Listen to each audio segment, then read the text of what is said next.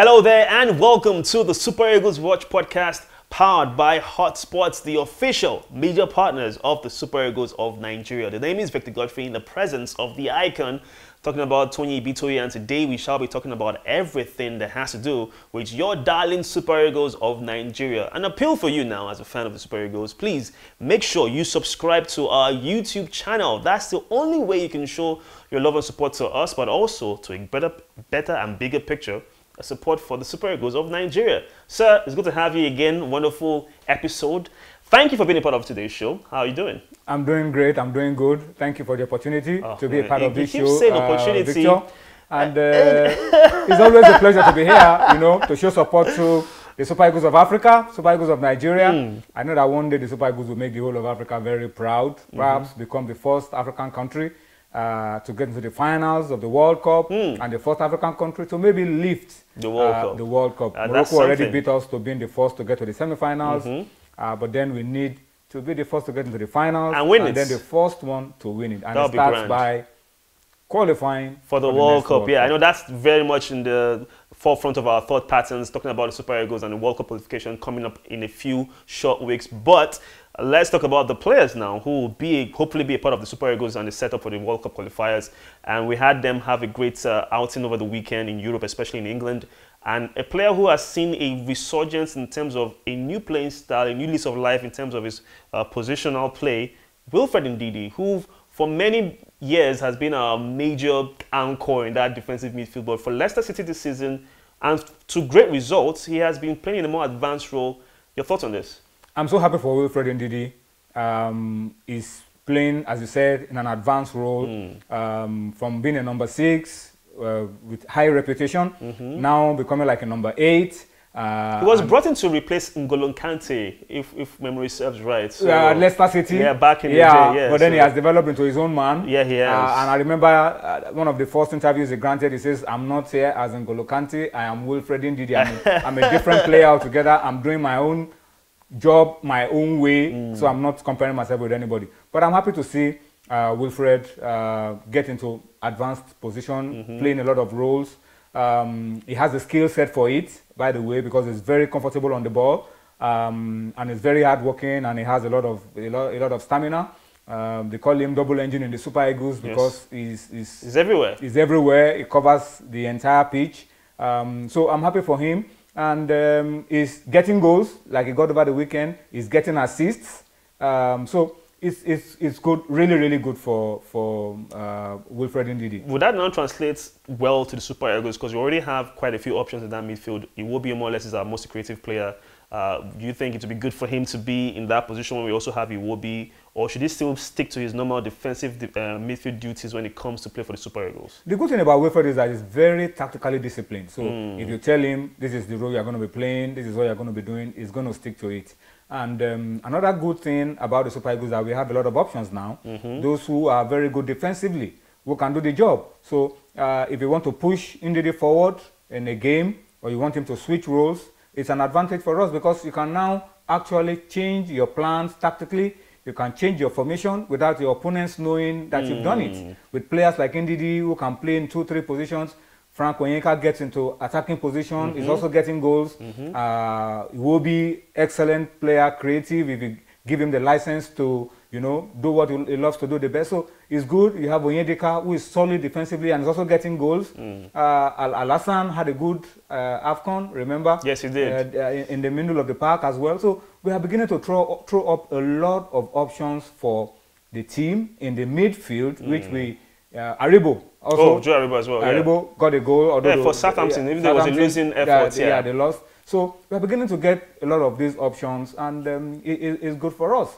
The major work now will be for the coach, who will tell this boy what to do when they are in the green. We don't have the coach yet, so we'll get to that in a minute. We'll get to that in a minute. But while we're happy for Wilfred, it's a little worrying for Kelechi because he's not injured, and I don't see him get as much playing time as he used to at get Leicester. for Leicester. As a matter of fact, earlier this season, really he actually had a spell whereby he was actually very prolific and was in fine form. But like you mentioned, one can also say perhaps one of the issues is the fact that a player like Vardy, who has been fantastic, he has rolled back the years, might be one of the reasons why Iheanacho doesn't have that sniff in that attacking lineup for Leicester. Yeah, It's a but possibility. I don't.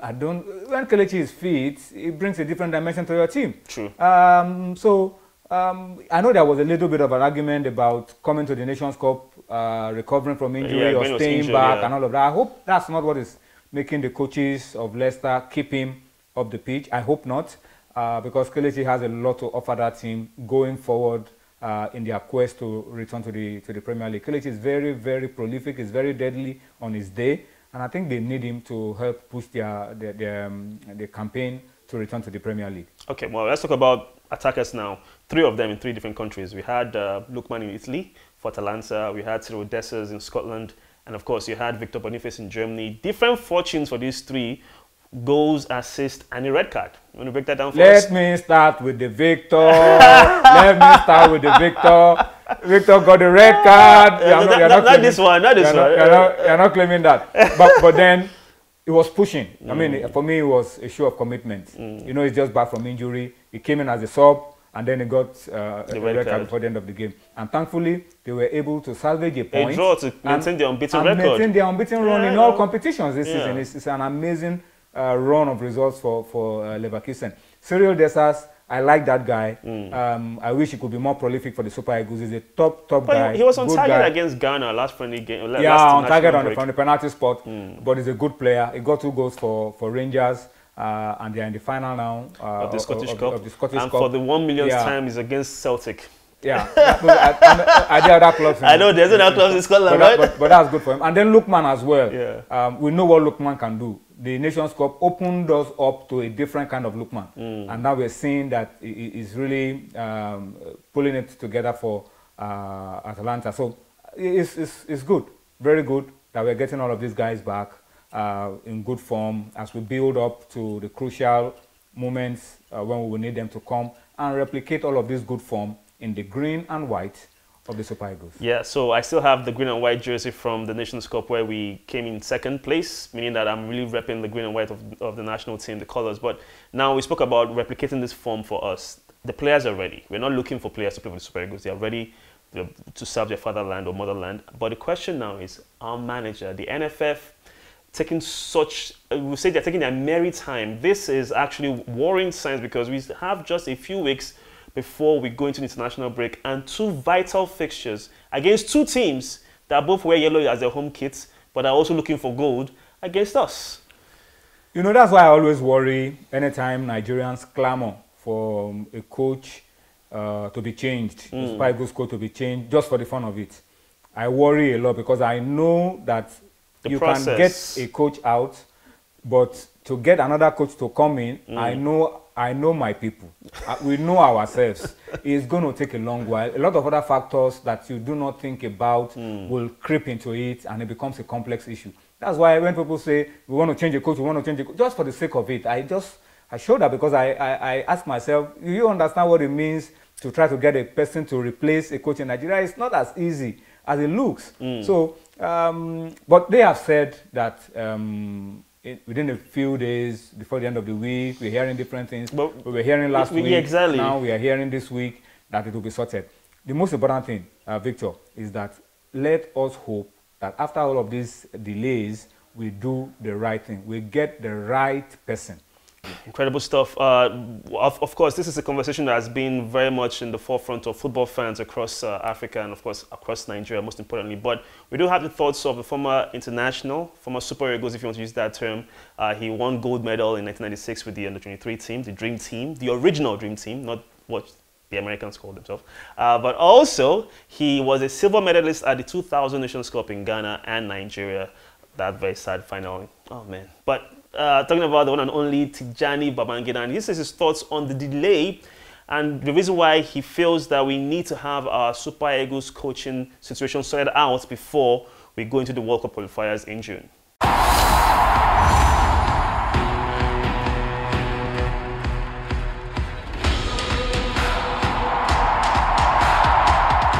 TJ, the last time we spoke to you, the Super Eagles were at the Africa Cup of Nations getting ready for South Africa.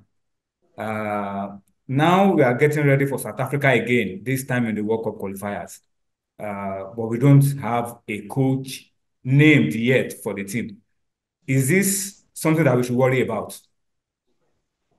Yes, it's worrisome because I know after we defeated South Africa, the semi-final of the African Nation Cup, they said that they are waiting for us in Johannesburg, and also the match that we're going to play in Lagos. So they are much ready, waiting for us. But you find out that we're having issues of coaching, and I think that is something that NFF has to do it very fast, so that at least the coach can start organizing and trying to see maybe he make a team before the time arrives, because time is going faster.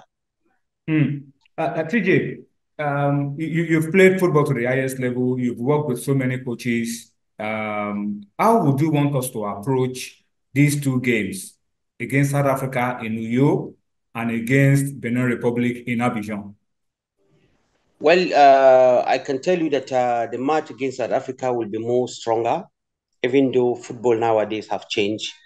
Even Benin Republic can be able to, they have also the chance to surprise us.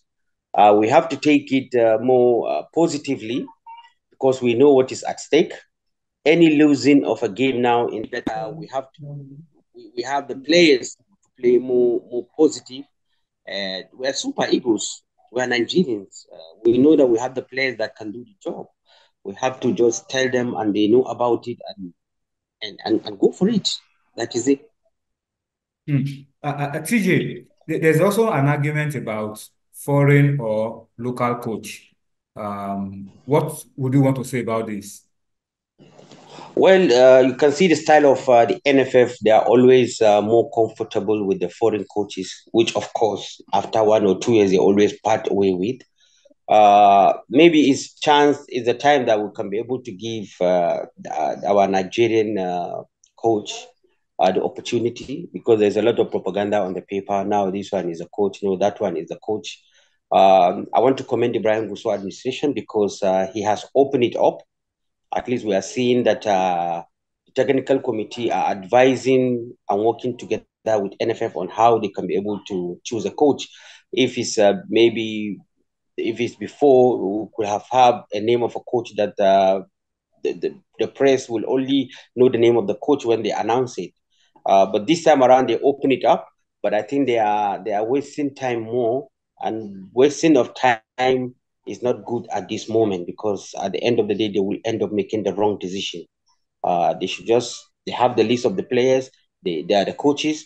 They have interviewed the coaches, and I think they should just hit the nail on the head and just announce the coach so that he can start working.